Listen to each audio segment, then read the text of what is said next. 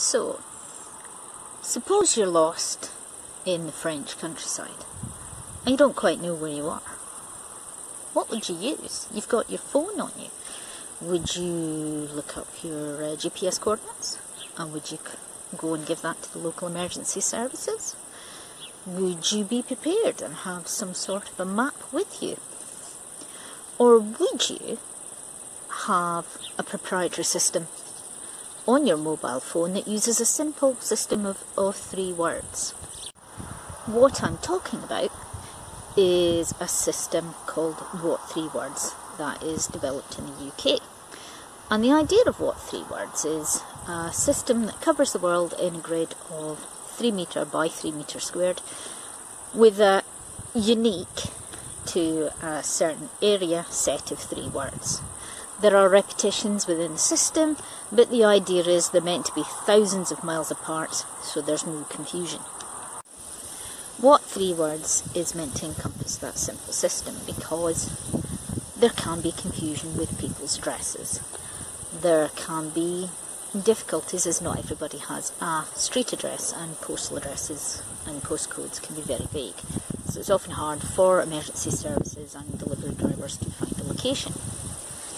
And with this in mind, What3words has been increasing its reach by encouraging emergency services to use their system for free.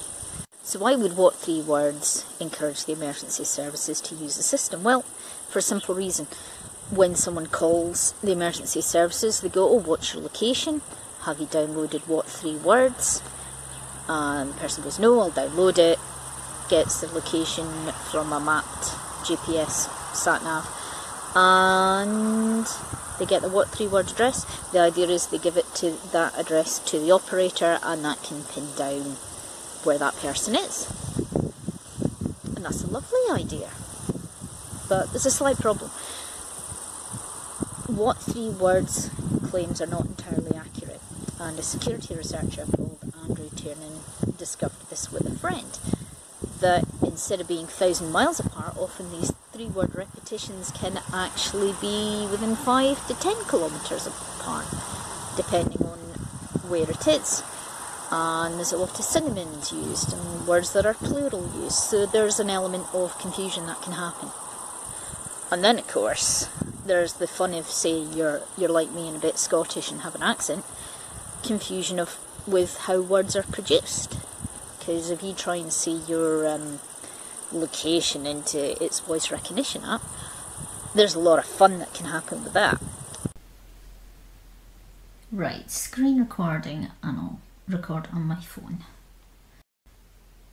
So, the Admiral's in a public house in a place called Fenechty, which is spelled Fendochty, so make of that what you will.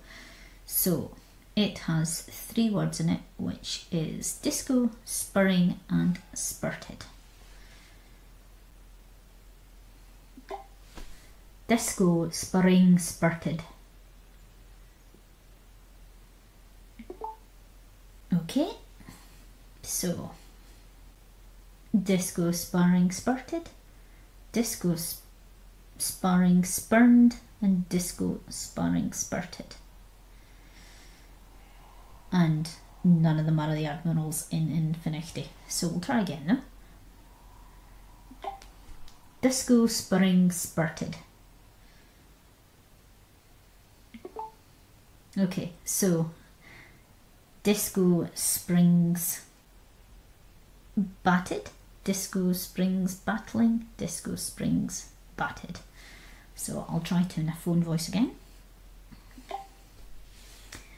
Disco, spurring, spurted.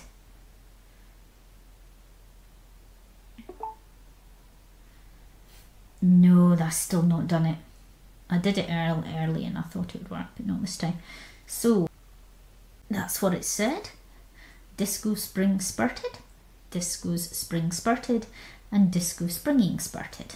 So we'll try another one. We'll try for Fiddle Rock, which is nearby.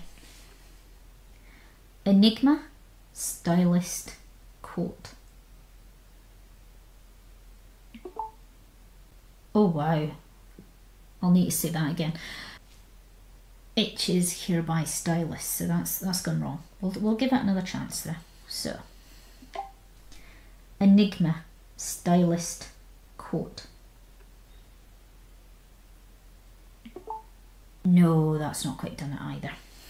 So it's come up with enigma, stylist, quote, enigma, stylistic quote, or enigma, stylist, quote. Now, I'll type it in just so you can see that this is for bow fiddle rock as well. Enigma, stylist, quote. Yes, I did mean that.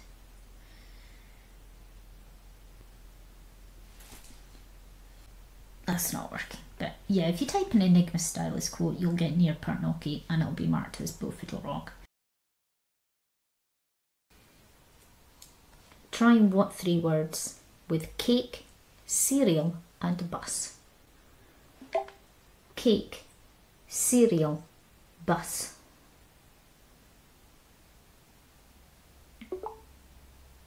Oh yes.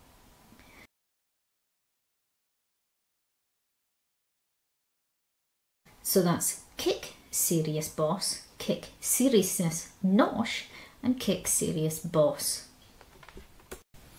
So final one. I'd started it with banana arm breaks, and let's be a little fair.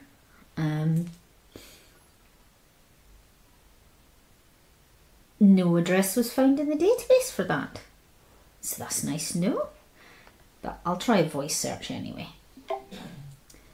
Banana arm breaks. Yeah. So banana alarm bricks, banana alarmed bricks, bananas alarm bricks.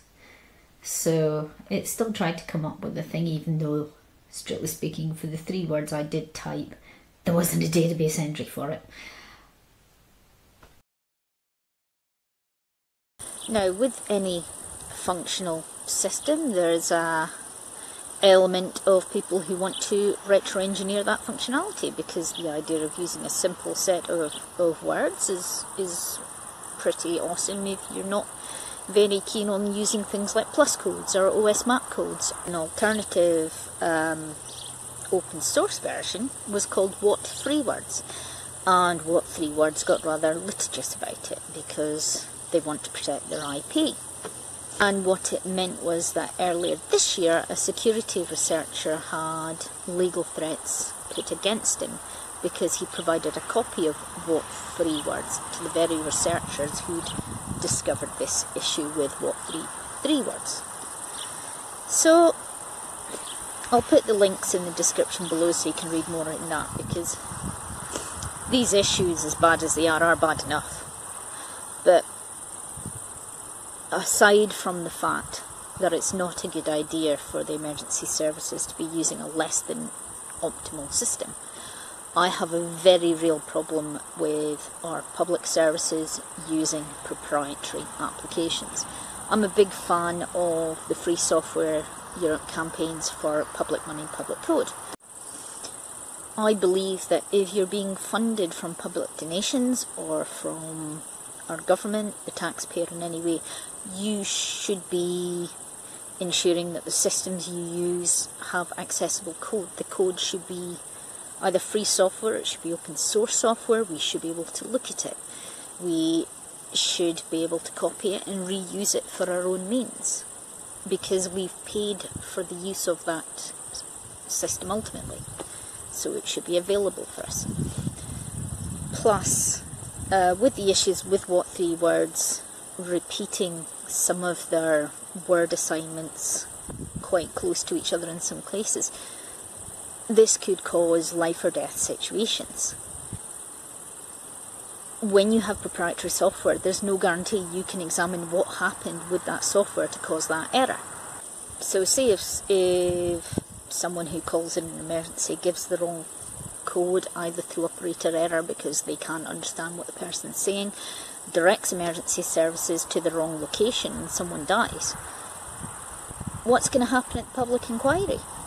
Are the public going to get to have an idea? Are we going to be able to choose our own experts to have a look at that code? Is that person going to be put under an NDA? We're not going to understand what fully happened if the worst ever happens, if that's the case. Now, at the moment, What3words allows the emergency services to use that software for free because they're trying to build market share.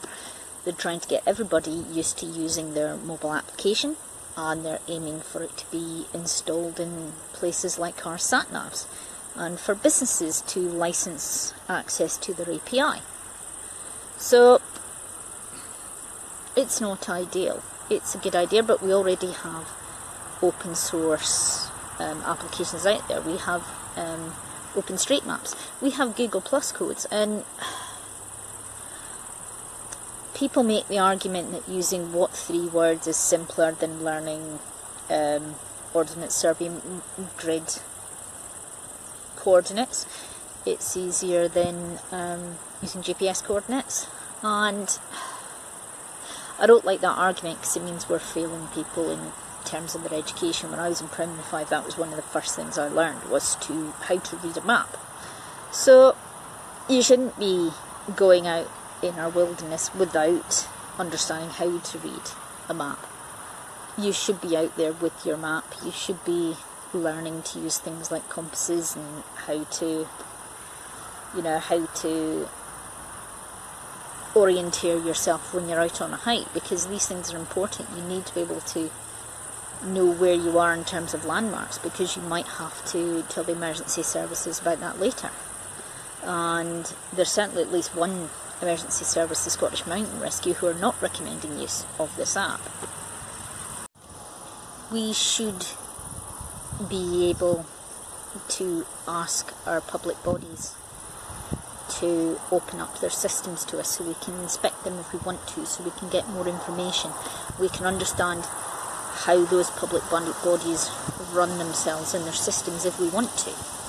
Now, not every citizen is going to want to investigate this, but for those that do, for those that want to, do the other part of Bentham's panopticon and say, how do these public bodies work? Because they have our taxpayers' money. We should be able, as ordinary citizens, to examine those systems. Security researchers should not be being threatened by IP lawyers to find weaknesses within a system that's being used by our emergency services, by our charities.